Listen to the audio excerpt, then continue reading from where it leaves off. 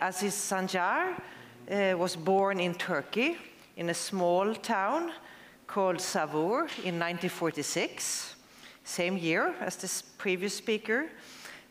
He moved to the United States after having been a medical doctor in Turkey. He went to the United States and got his PhD at the University of Texas in Dallas. And he's now Sara Graham Keenan Professor of Biochemistry and Biophysics at University of North Carolina at Chapel Hill. Welcome to the stage, Professor Sancar.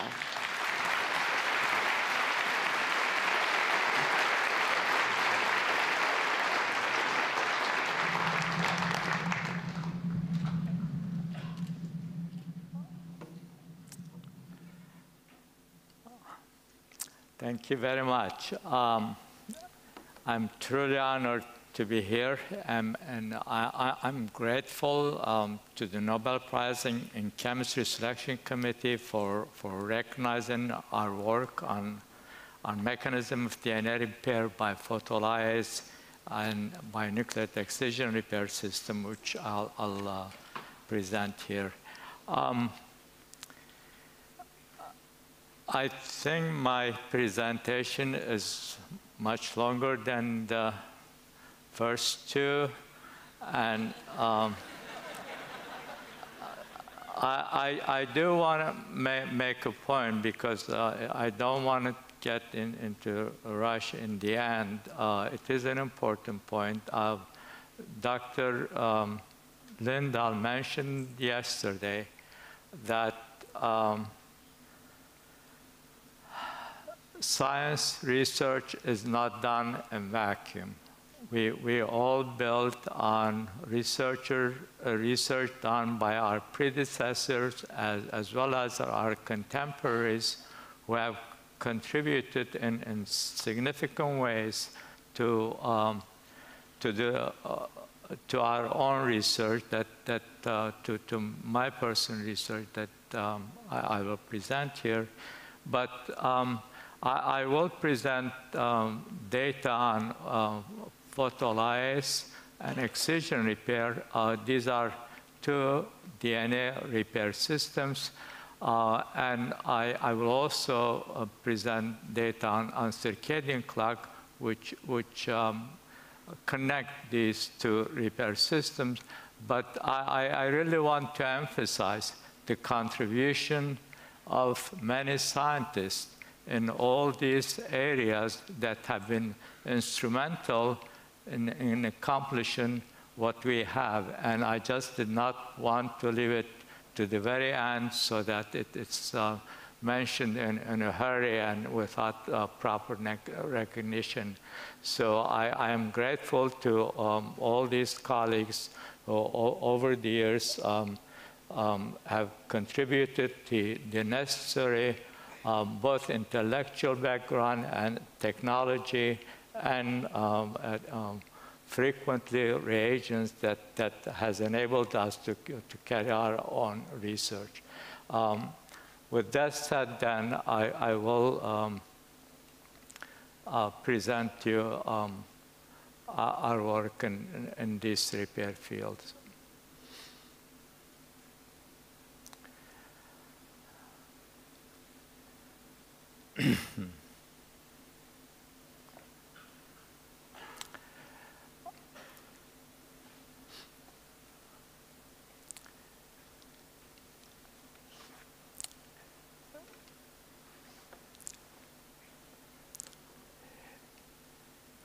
I will talk about two repair systems, photolyase and nucleate excision repairs, and these two repair systems repair DNA damage by ultraviolet light.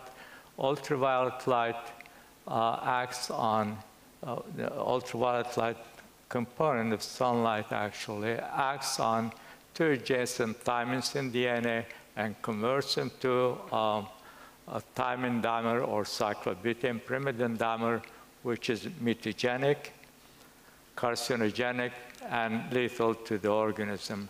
And this damage is repaired in E. coli by an enzyme called photolyase, and in E. coli and humans, by an enzyme system called nucleate excision repair system, as shown here.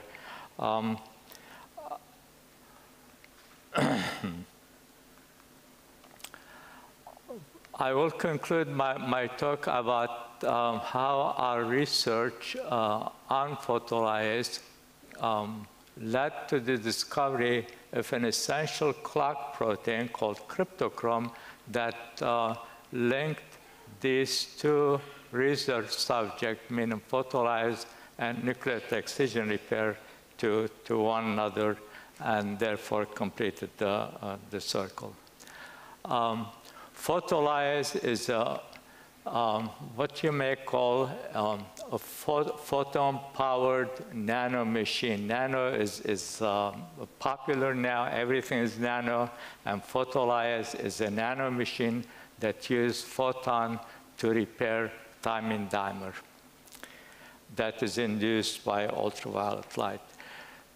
Photolyase was discovered by my mentor, Stan Rupert, in 1958. And the discovery of photolyase is considered the landmark discovery that established DNA repair as a scientific research topic. Decades before this discovery of photolyase by Dr. Rupert, it was known that ultraviolet killed bacterial cells, like shown here, depending on the dose, with great efficiency, and that was repeated many times. But in 1949, Kellner from Brandeis made the interesting observation that if bacteria killed by ultraviolet light were exposed to blue light, miraculously they were brought back from the dead. And that was a miraculous finding, of course, and he had no explanation for it.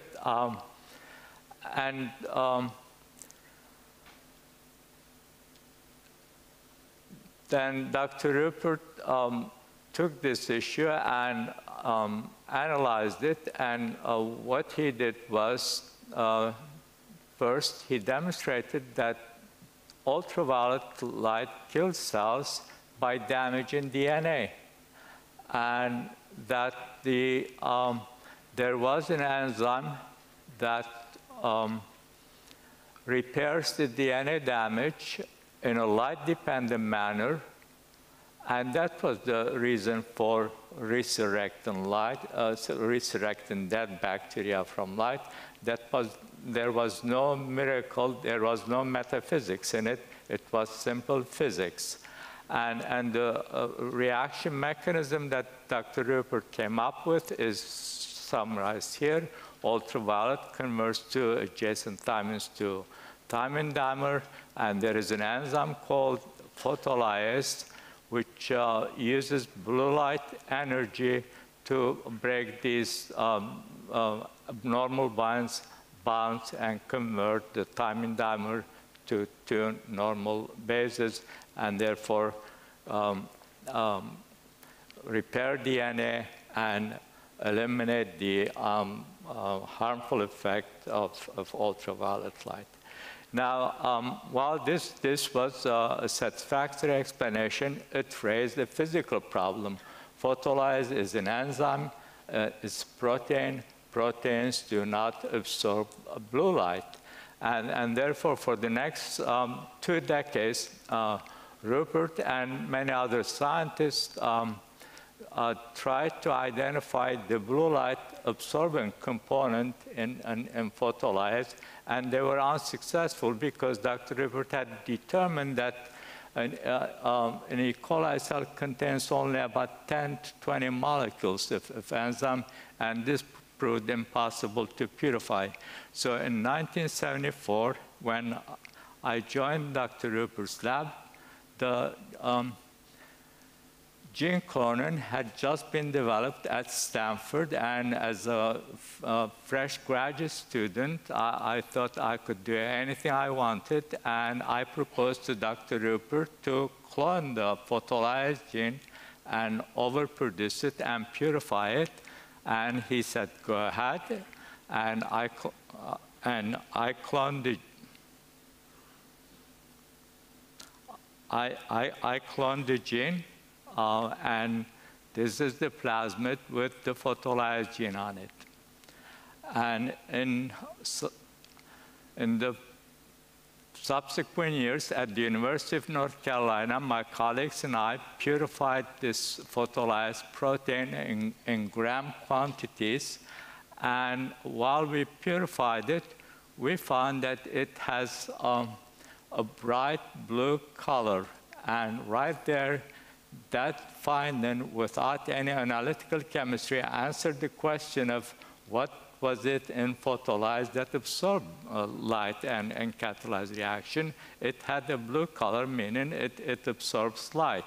Nevertheless, we had to identify what the material was that absorbed blue color, and we carried out analytical chemistry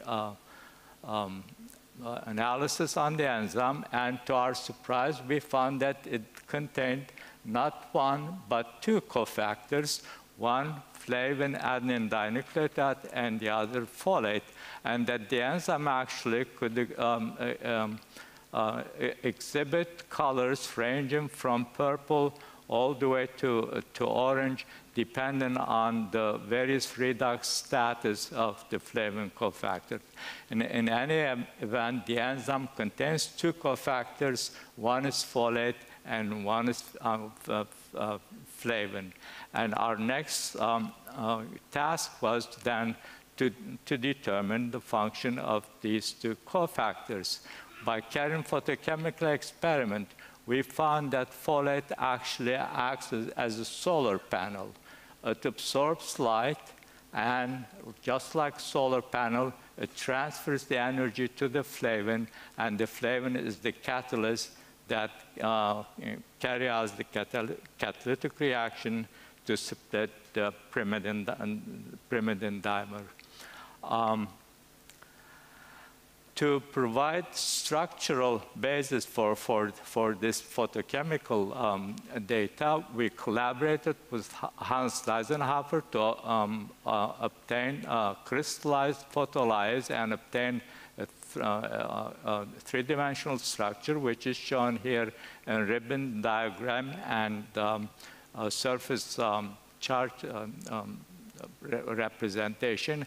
And like I said, folate is really a solar receptor, sits on the roof of the protein, gathers blue light energy, and transfers the energy to the flavin in the core of the protein to carry out catalysis. With this general structural view, then the mechanism for photolyase was developed as shown here. The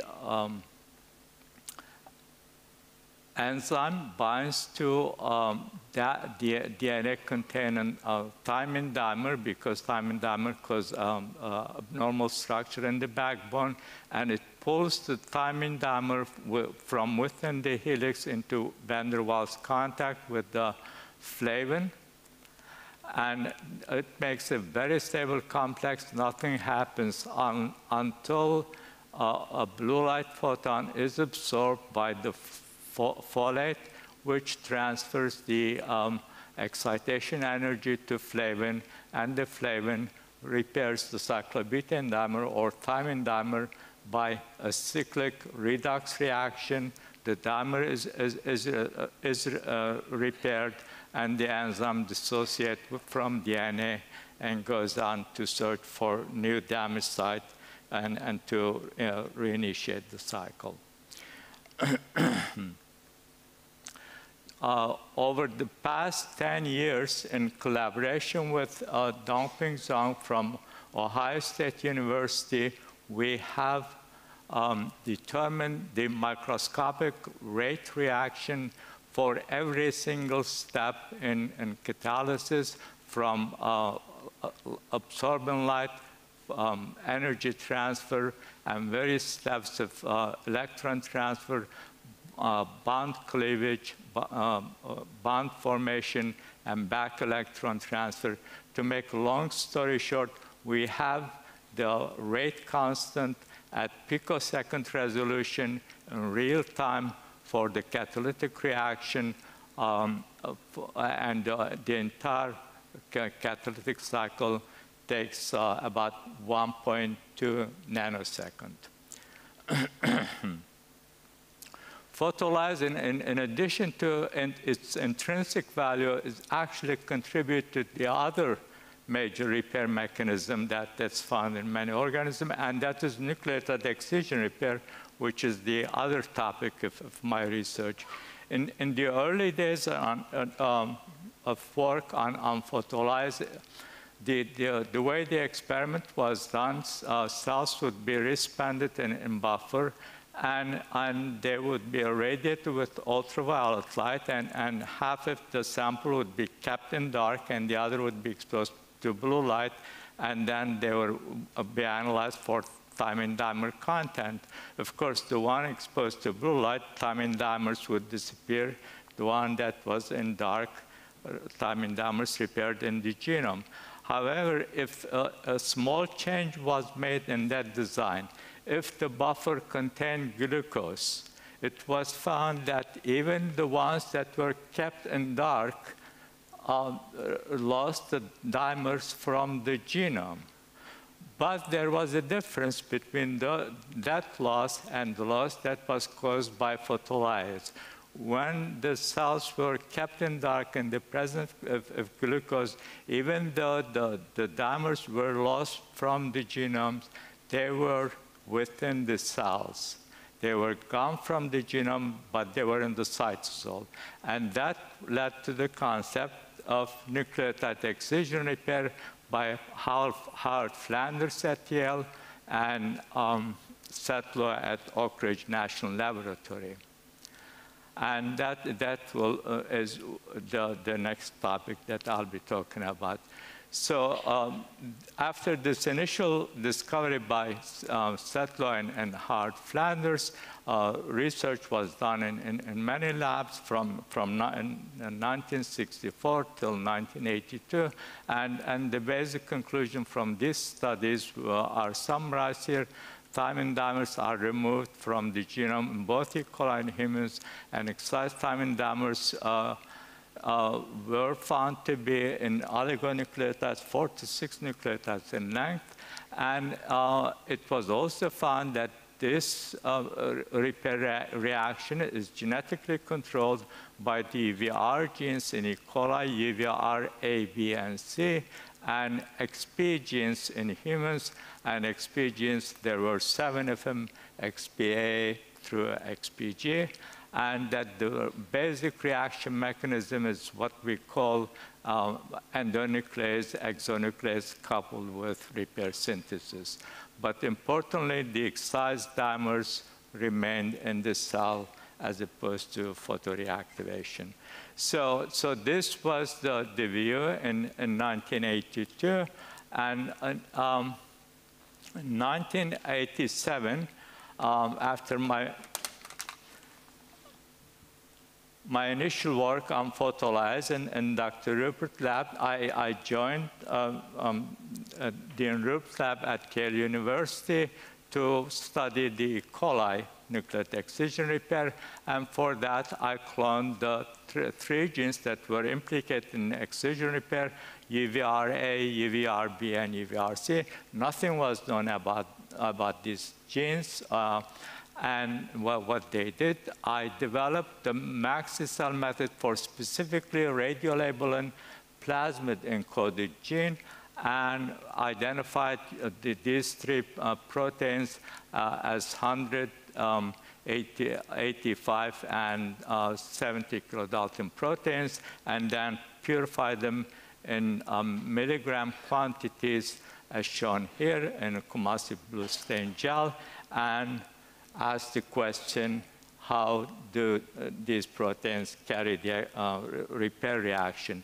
And what I found was this, and this was different from the classic endonuclease exonuclease reaction mechanism, in that the three proteins acting together made incisions at precise site, 7 nucleotides 5' to damage, and 3 nucleotides 3' to damage, to release an oligonucleotide of 12 nucleotides, and then the gap was filled and ligated.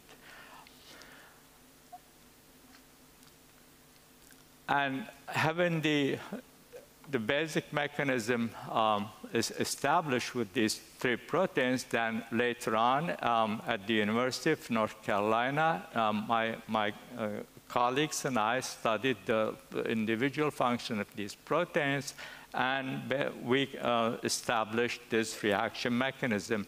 UVRA recognized damage, recruits UVRB, promoting a very stable UVRB damaged DNA complex, which then recruits UVRC, has the 2 nuclease active site, makes the dual incision, and then UVRC is displaced by helicase, UVRB by polymerase, and the gap is filled and ligated.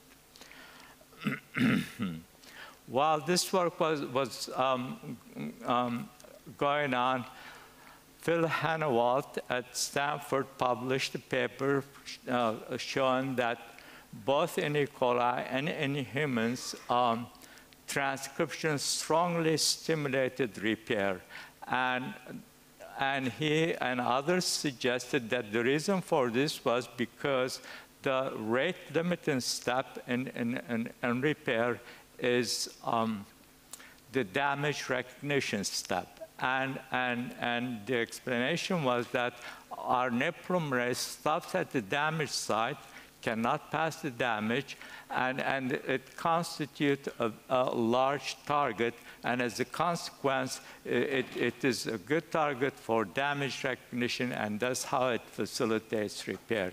So we tested this model in a defined system, meaning the UVR ABC and RNA polymerase with substrate-containing thymine dimer. We found that in contrast to that model, stalled RNA polymerase did not stimulate repair, but actually inhibit it. And therefore, we proposed that there must be a protein that removes stalled RNA polymerase, and on top of that, recruits the repair protein to accelerate the repair rate. And we proceeded to purify this protein using biochemical assay, and the results are shown here. We purified this protein. We called it transcription repair coupling factor. Turned out that to be a gene that had been identified decades ago with regard to mutagenesis study by Evelyn Witkin, and was named MFD. In any event, MFD, or transcription repair coupling factor, indeed recognized stalled RNA polymerase at damage site, displaces it, and while concomitantly recruiting UVRA to accelerate the repair rate. So at this point, we figured that we had completed the description of prokaryotic repair, though in science, never anything completely complete. But we moved on to study human excision repair.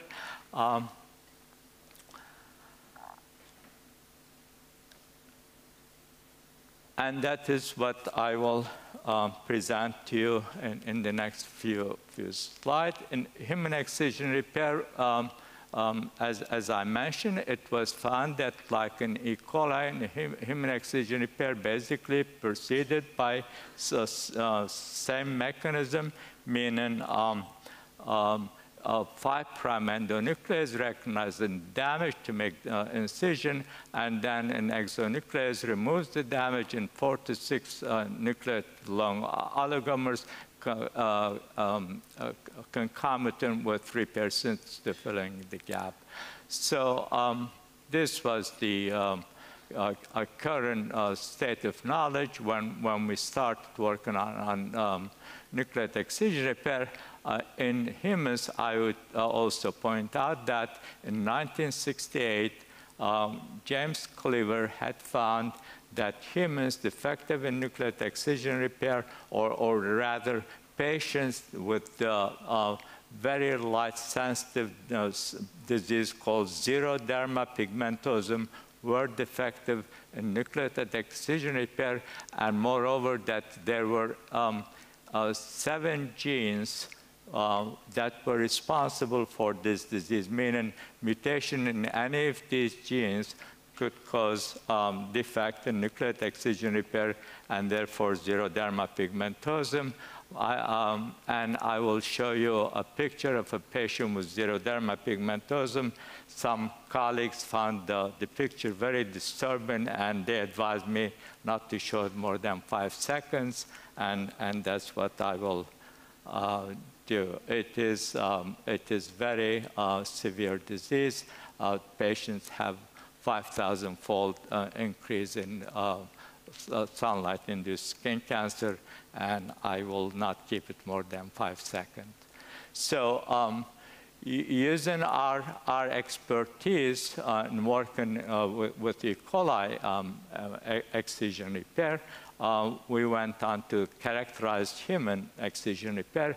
First, from the very beginning, we found that the human excision repair, just like E. coli excision repair, is also carried out by dual incision. But beyond that, it was very different. To begin with, in human excision repair, not just 3 proteins, but in fact 16 proteins and 6 repair factors shown here were absolutely essential for making the dual incision. And furthermore, these proteins are evolutionary not related to the excision repair proteins involved in prokaryotic repair. Secondly, even though in principle both E. coli and humans carry out excision repair by dual incision, that's where the similarity stops. The dual incision mechanisms are quite different, whereas in humans, the incision is 7 nucleotides away from the damage. In humans, it's 20 to 22 nucleotides, 5' to damage, and 5 nucleotides, 3' to the thymine dimer. As a consequence, humans remove thymine dimers in the form of a 30 nucleotide long oligomer. The difference does not stop here. In actual mechanism, also the damage recognition and processing is quite different. The damage is recognized by these factor XPR, PXPC, which recruit TF2H. TF2H as the helicase ATPase unwind the helix, and then recruits the 2 nucleases, XPG and XPF, which makes the 5', 3' incision, and then the repair is completed by polymerase and ligase.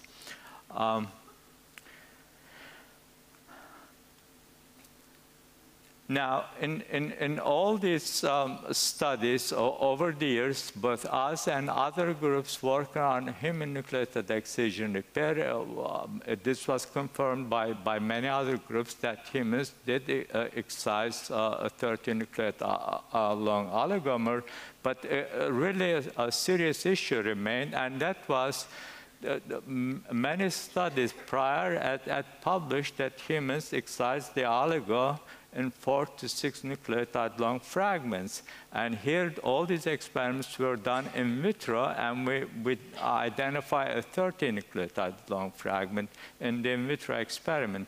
And therefore, there was a discrepancy between in vitro and in vivo data. And it took us 21 years to resolve this discrepancy, and the key was we found that the excised oligo, the excised oligonucleotide, the 30-mer, is in a very tight complex with this repair factor called TF2H. Once we found that, then we said we can immunoprecipitate it and measure the actual size. When we did, it indeed turned out to be in vivo also 30 nucleotide, and that discrepancy was because in the other in vivo experiments that the oligo was degraded. In any event, in vivo, the oligonucleotide is also 30 nucleotide in length. But this also provides us the means of generating a repair map for the entire human genome as shown here. We irradiate cells with UV, photoproducts are made, and the dual incision releases 30-mer, and that's in a complex with TF2H, and we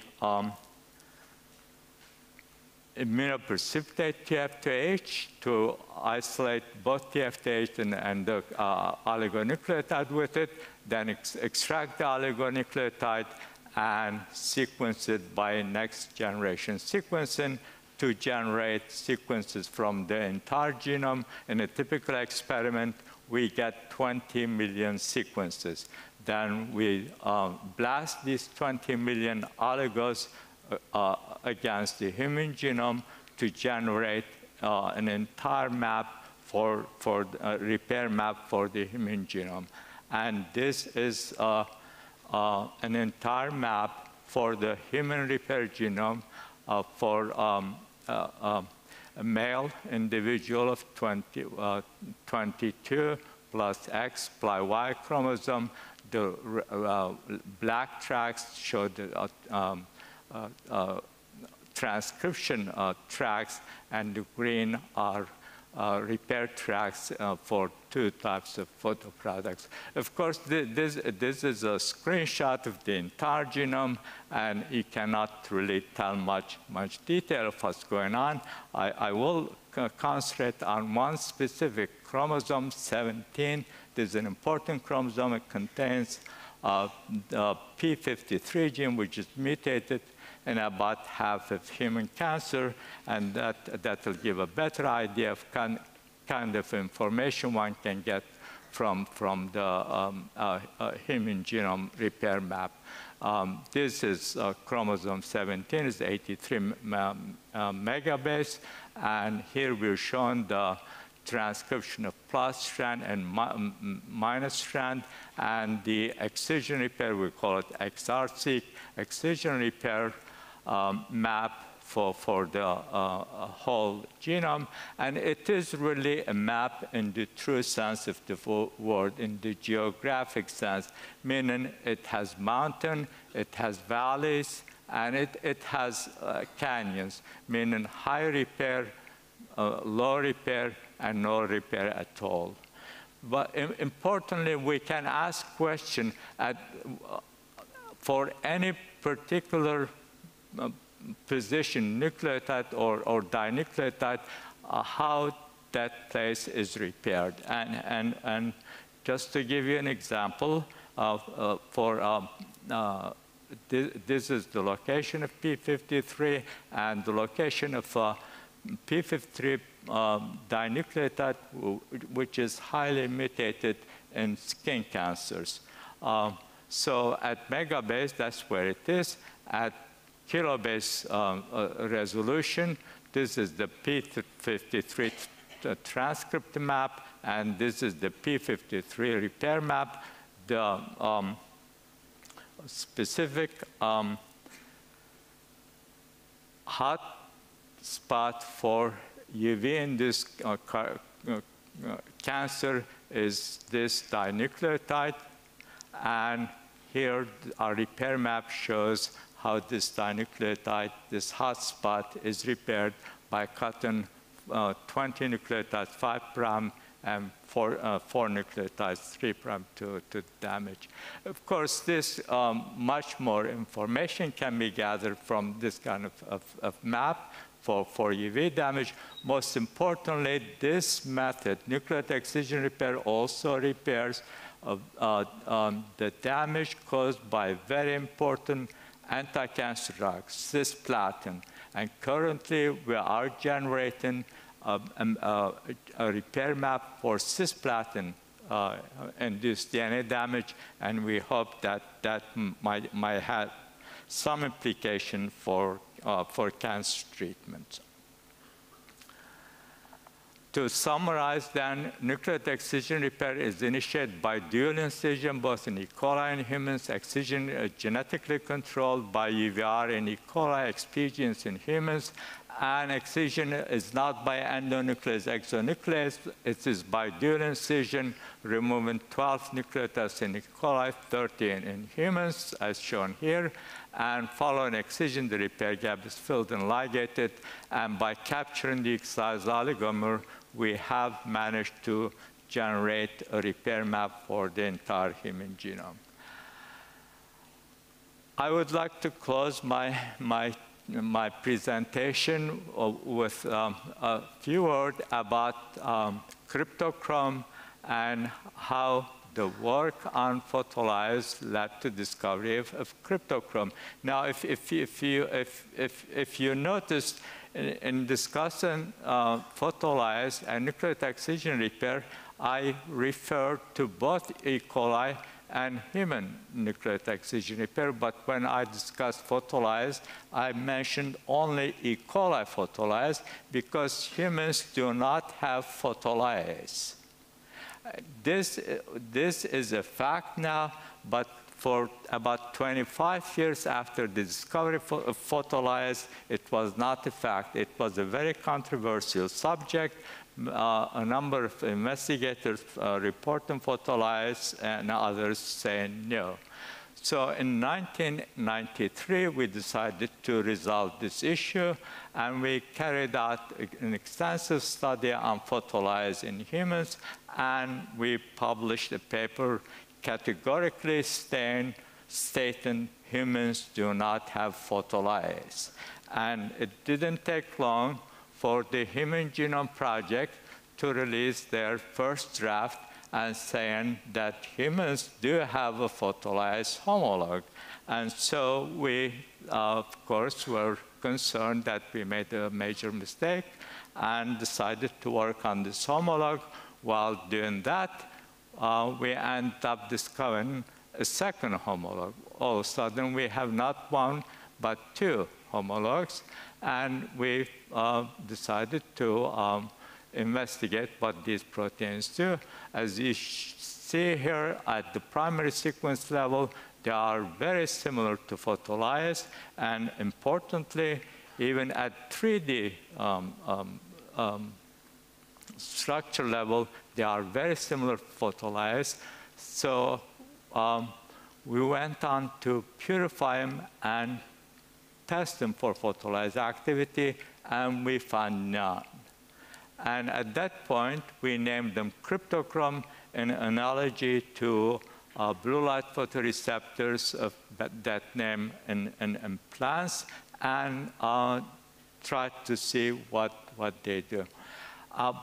So they have high homology to photolyase. They are similar to photolyase. They have no photolyase activity. They're probably blue light photoreceptors. And this is what happened after these findings. This finding was made in the spring of 1996. And at the end of spring, in May, I made my annual pilgrimage to Turkey to visit my family and thinking about what we were going to do with those findings. And on my return trip, I read the Flight magazine talking about jet lag and circadian clock and how this could be cured by blue light. And I came back to the lab and I said cryptochromes are circadian clock proteins. And we wrote the paper at the end of August, and it was published in November. But saying is easy, proven takes time. It took us another 2 years to prove that these were circadian clock proteins. But just to say a few words about what circadian clock is just like the clocks that we are familiar with. They are mechanical clock, electronic clock. They are based on either mechanic principles or electronic principle. And the circadian clock has same kind of design, except here the components are molecules. And their function is to keep time of day, to tell us what time of day it is. And that's what the circadian clock does. Circadian clock is an innate timekeeping mechanism, molecular mechanism, that maintains daily rhythmicity in biochemical, physiological, and behavioral functions. And this is independent of external stimuli. So, with this background then, to test whether the cryptochromes were circadian clock proteins or not, we generated mice with knockouts in cryptochrome 1, cryptochrome 2, and both cryptochrome 1, cryptochrome 2, and analyzed them for behavior. This is called actogram. You really don't need to know about the detail of it. We're recording the activity profile of mice that were kept for 28 hours for the experiment. For the first week, they were under light-dark cycle. The black traces indicate activity, and the white traces, regions show rest period, and mice are nocturnal. They run during the day, and they rest during the night. They rest during the day, and this is same for wild type, for cryptochrome 1 mutant, cryptochrome 2 mutant, and double mutant when they are under light-dark cycle. However, when you put the animals under dark condition, meaning no external input, then you see the difference. Both cryptochrome 1 and cryptochrome 2, without having to really know much about it, the behavior is quite different. But most importantly, the double knockout mutant has no circadian clock anymore. So this then established that these proteins are essential for circadian clock. And during, while this was going on, in the period of 1996 to 2000, there was a great deal of progress in the circadian field that led to the establishment of 4 genes, cryptochrome, period, clock, and BML1, as essential for controlling the circadian clock in humans, and this was the model that was developed.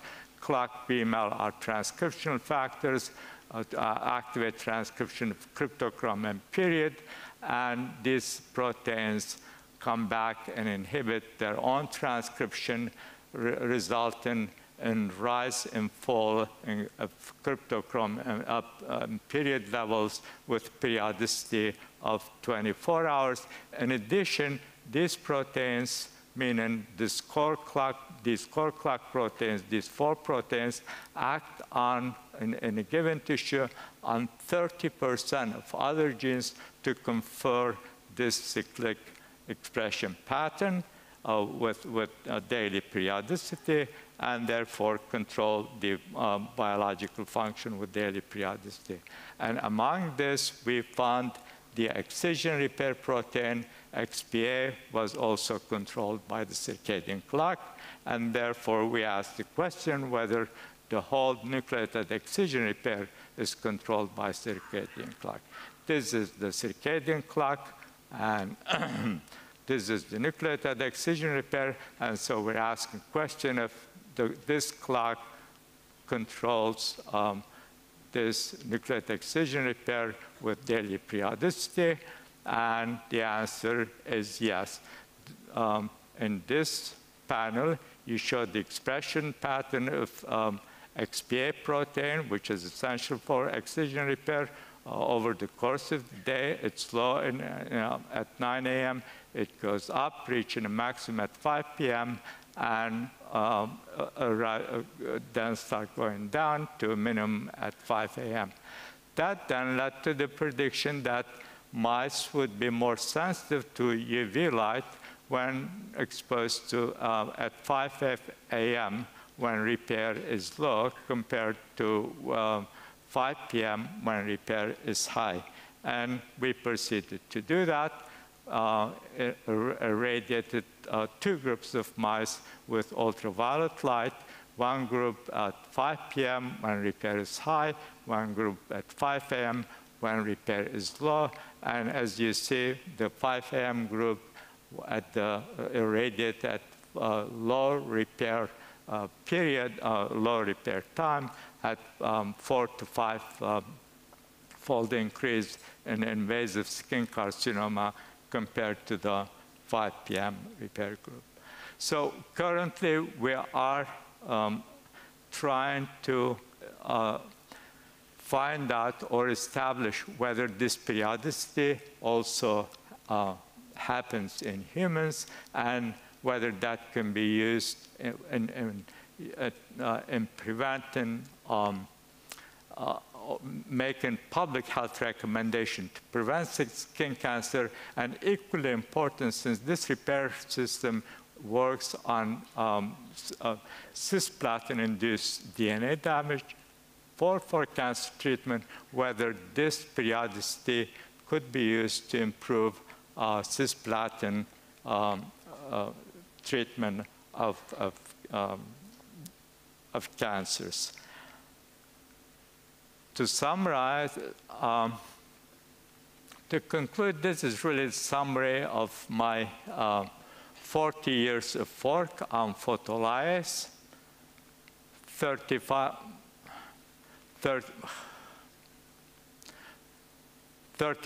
years of work on excision repair in E. coli in humans, and over the last 20 years, we have found that the photolyase like cryptochrome links these 2 repair pathways that I have worked all my career.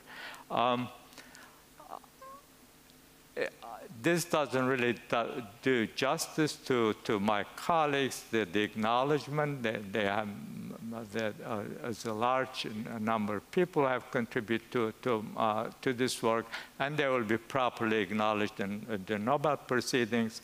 And I have been very fortunate to have outstanding mentors, especially Stan Rupert, who has been my role model and who is the person who discovered DNA repair and introduced me to the DNA repair field.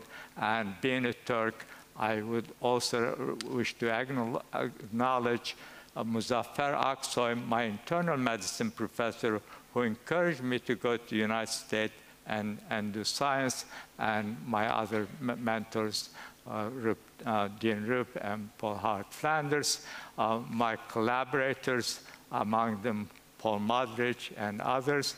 And as I said, science is not done in vacuum. We have benefited greatly from colleagues who simultaneously carried similar work on photolyase, on circadian clock, and on excision repair, and I'm grateful to all of them as well, and I thank you very much for your patience.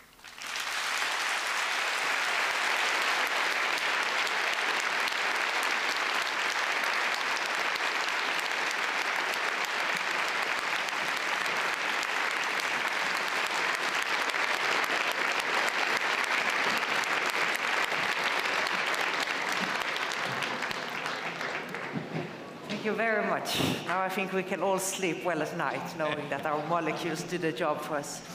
I would now like to welcome all 3 laureates up to the stage. Keep the sound or keep it I on? guess.